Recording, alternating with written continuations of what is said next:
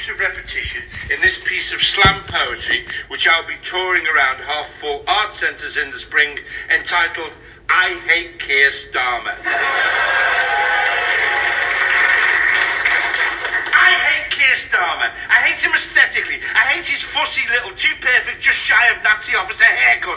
I hate his Prime Minister from Central casting face, which initially seemed designed by committee, but increasingly suffers from having an expression slapped on it like he's desperately trying to explain away his role in a sex scandal at the dog pound he runs.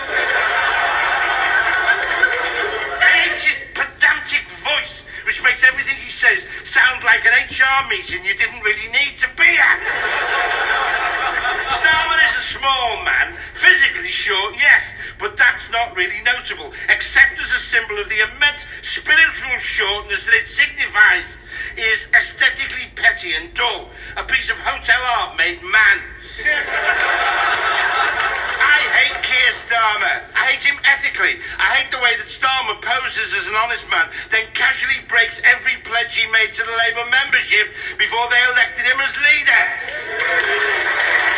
I hate that he's a liar and he's not even good at it. Plainly what he is good at is being a coward. I hate Kier Starmer because what we all need is the possibility of actually doing something, concrete action that might actually make the world a better place, and Kier Starmer is a fat big block in this possibility. I hate Kier Starmer like a malfunctioning bus stop sign.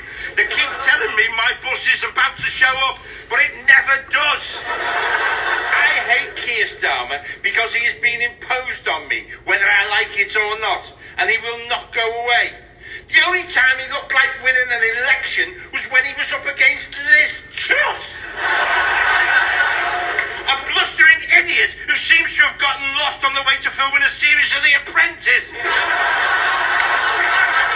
Accidentally ended up being appointed Prime Minister.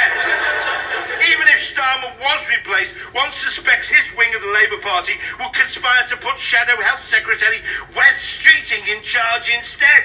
Someone who looks like Starmer's son, who he made out of margarine. I hate Kier Starmer. But I don't want to hate Kier Starmer. What I want, what we need, is a world in which nobody hates him, because nobody has to think about him at all.